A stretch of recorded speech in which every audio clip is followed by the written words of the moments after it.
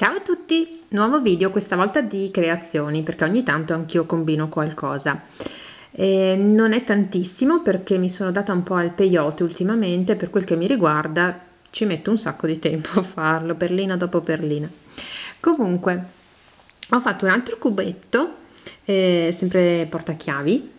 Questo è per mio papà, gliel'ho gentilmente fregato per farvelo vedere, è azzurro e blu, questo è un blu scuro, ovviamente con il suo nome, per questioni di privacy non ve lo faccio vedere, e poi ho fatto queste decorazioni sotto, ne ho fatto sotto e sopra, ne ho fatto un altro anche per mia mamma, però mia mamma lo usa, mio papà no, è solo invidioso che io lavori per gli altri, quindi gliel'ho fatto, però non lo usa.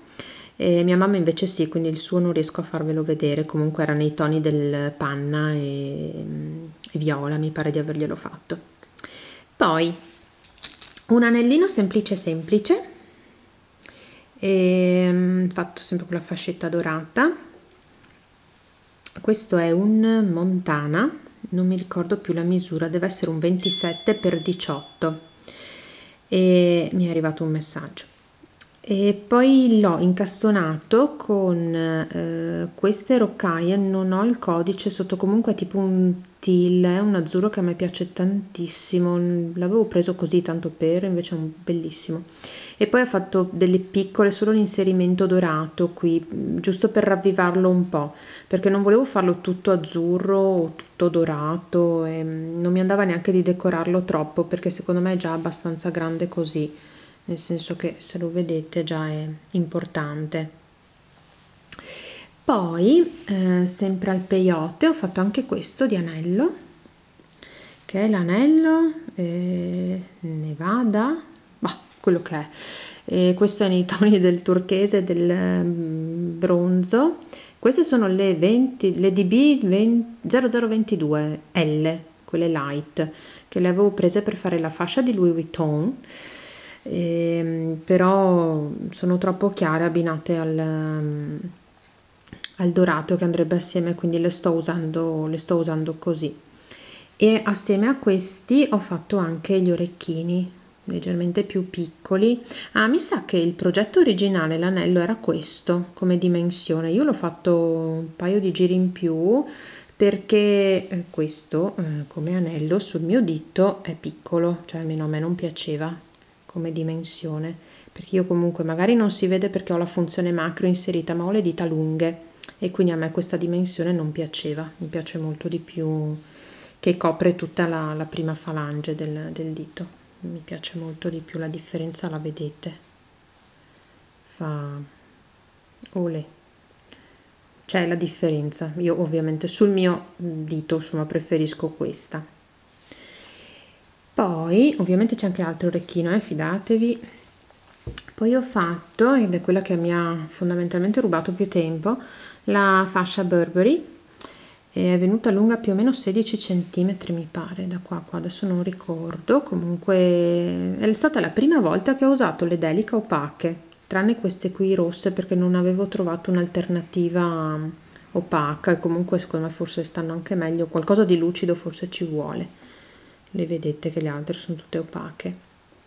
Dicevo, è la prima volta che ho usato le delica opache. Non so se perché queste qui le ho prese al negozio fisico che ho vicino a casa.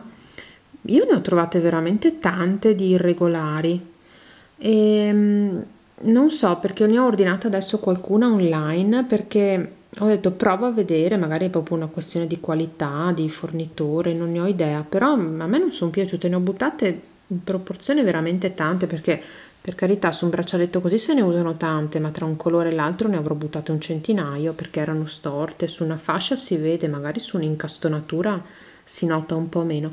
Ditemi voi se per caso avete notato questa differenza tra le delica, le lucide e quelle opache, perché io l'ho proprio notata. Ho pensato anche che su quelle lucide si vedano meno le imperfezioni proprio perché riflettono la luce, però io proprio le ho trovate tagliate un po' storte o cose, non mi era capitato quando le ho ordinate da cristalline, che ho fatto un ordine bello importante l'anno scorso, e qualcuna che avevo preso da hobby perline.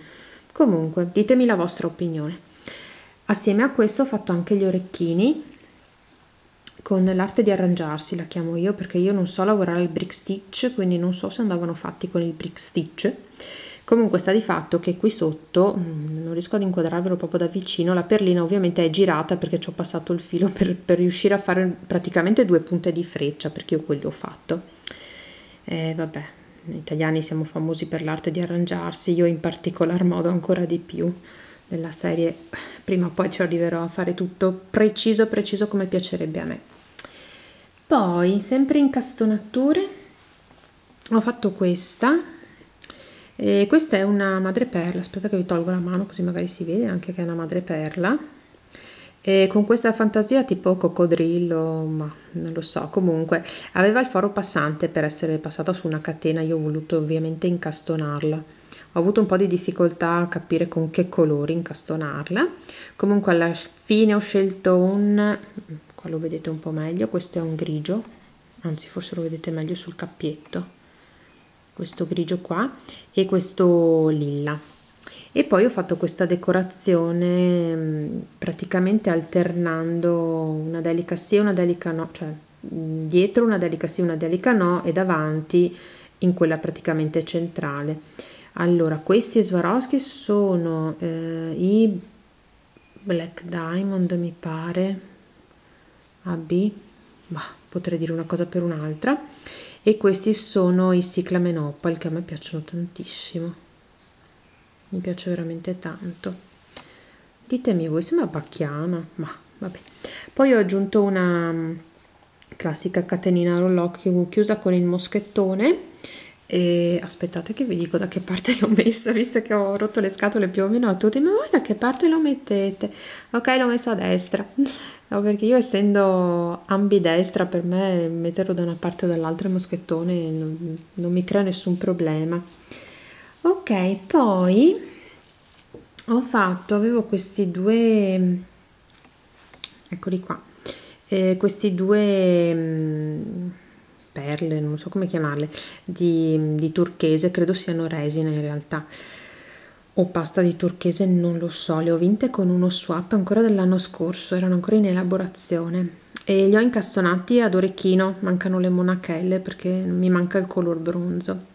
Le ho fatte così semplici semplici perché volevo abbinarle a questa che l'avevo fatta l'anno scorso e essendo questa irregolare come forma non volevo fare tipo una decorazione a stella o comunque qualcosa di più elaborato per una questione che poi si sarebbe forse vista l'irregolarità della pietra.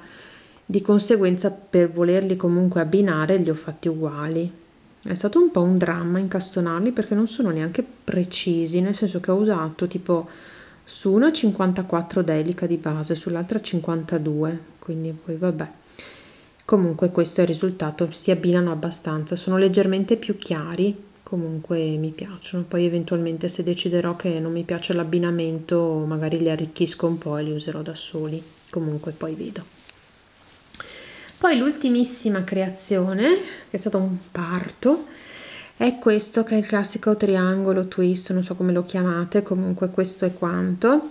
Volevo farlo sull'azzurro e un po' forse stupidamente, all'inizio non capivo qual era il colore che risaltava di più. Quindi ho scelto le perline più grandi, diciamo azzurre, che tanto si vedono di più, in realtà si vede ovviamente di più le delica color panna.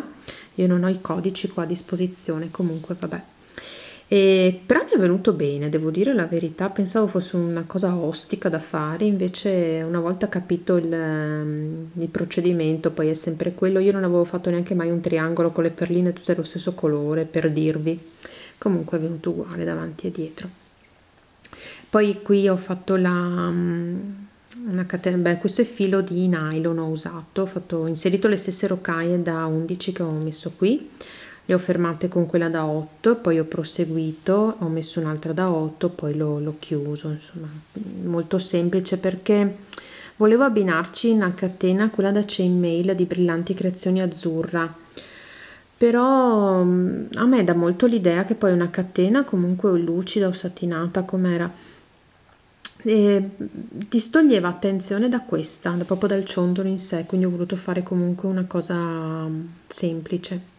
Solo che poi visto così, devo dire, a me non sembrava un po' incompleto.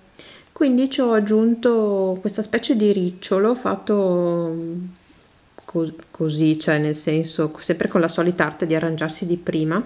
Praticamente ho fatto due triangoli singoli, cioè praticamente solo questo pezzettino qui, e li ho uniti tra di loro.